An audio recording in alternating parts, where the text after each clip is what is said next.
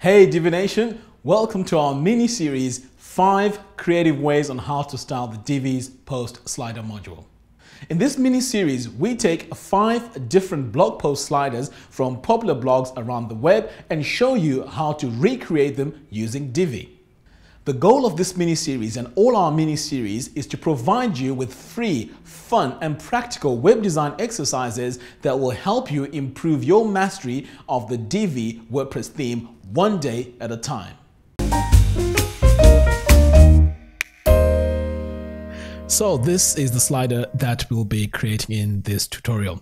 So you can see it's nice, it's clean, it's elegant. If I put my mouse over this, you can see we have these arrows, which look pretty cool. Now, out of the box, the post slider does not give you this design. However, through some styling and CSS, we'll be able to achieve this. So this is what this tutorial is all about today.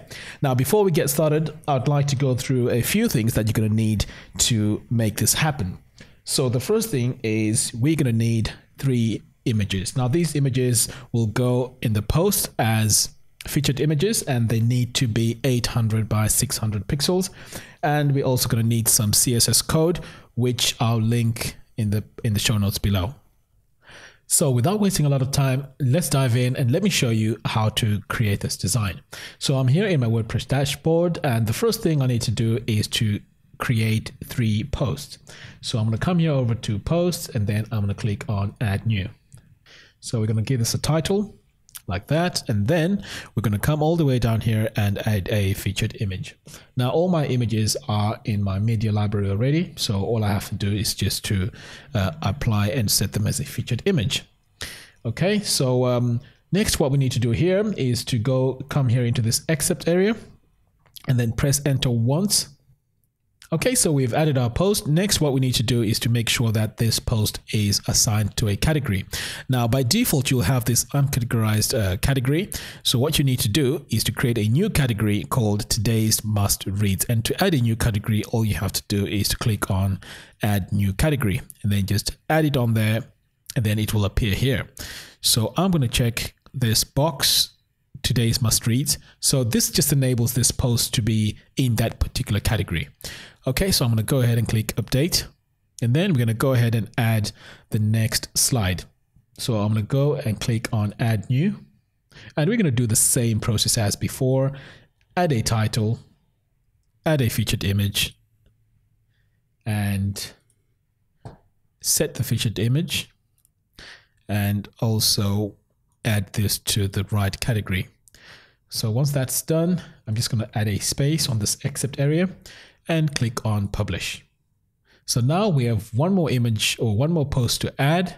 So I'm going to click on add new. And then I'm just going to paste the title, add the last image. And then I'm going to select the category and then click on publish. So these are the 3 posts that we need to make this post slider work. Next, we need to add a new page. So I'm going to go here to pages and then click on add new. So I'm just going to call this page Brit & Co. like that. And then I'm going to go ahead and click on use the Divi builder. Okay, so to make this tutorial exciting, we're going to use the brand new Visual Builder. So I'm going to go ahead and click on Visual Builder. Now, the reason why I like the Visual Builder is I can see what I'm designing as I'm designing it. Okay, so we are here in the Visual Builder. I'm just going to click on add new row. Now, the row we need here is the 2/3, 1/3. So this works best for what we're trying to create here. So here I'm going to search for post slider. So straight away we can see we have the image loaded in, but it's loaded all the images and in all the posts that I created. So we need to restrict this to the 3 posts that we created and then also select the category. And the category we need to select is this one, Today's Must Reads. So now we can see that we have the 3 that we added earlier on.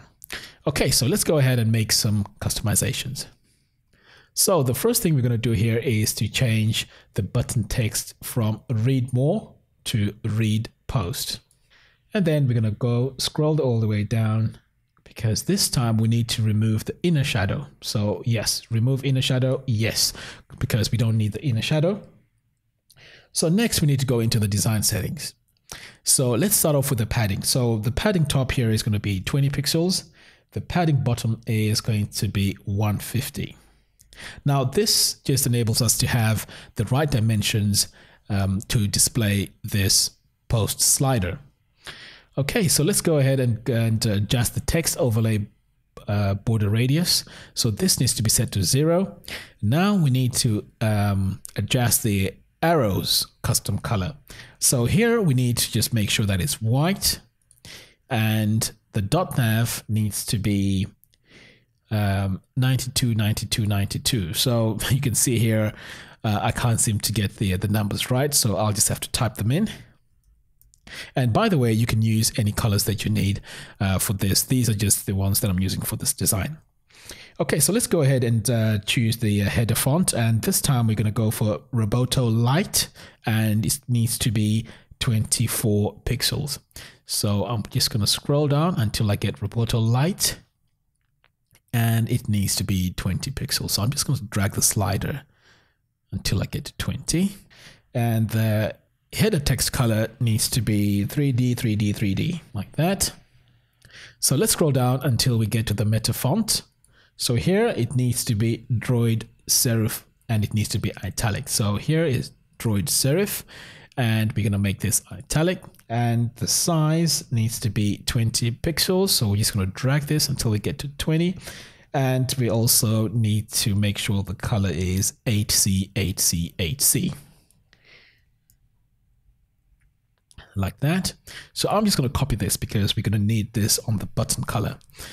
Right, so I'm going to scroll all the way down here. So this time we need the button styles. So in order to activate that, we just need to just make sure this is set to yes. And then now this gives us all the options to adjust the button. So the first thing we're going to do here is we're going to make sure the text size is 14 pixels, like that. And the button text color needs to be that 8C, 8C, 8C, which I copied earlier. So just to make things easy, I'm just going to paste it. So before we move on to add the CSS code, we need to go back to the general settings and adjust a few things. So here on the text color, it's set to light. We need to make sure that it's set to dark. And then we need to come down here to the text overlay, and we need to set that to yes. And then we're going to go onto the color and just make sure that it's white. And then we're just going to drag this down until we get to about 90%. Right there.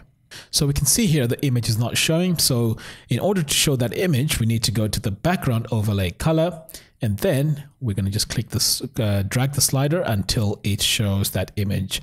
So that's looking good. Now we can go ahead and add the CSS code. So I'm going to click on the CSS tab.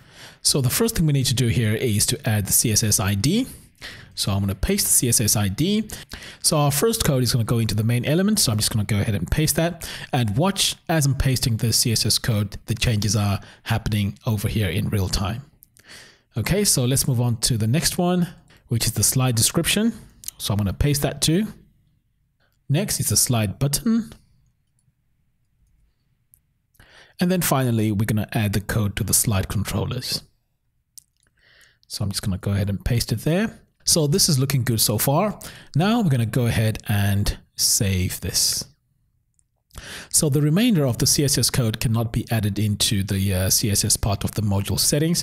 So it needs to be added in the actual page settings. So if you recall, in the previous tutorial, we added the CSS code in the theme options, but this time we're going to add it in the page options. So we're going to go ahead and click here on the expand settings, and then click this gear icon, because this is how we can get the page settings where we need to add our CSS code.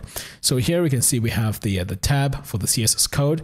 I'm just going to click once on that, and then this is where we need to paste our CSS code, which is going to give us our final design.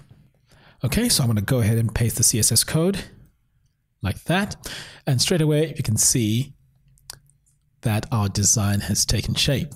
So that does it for this quick tip.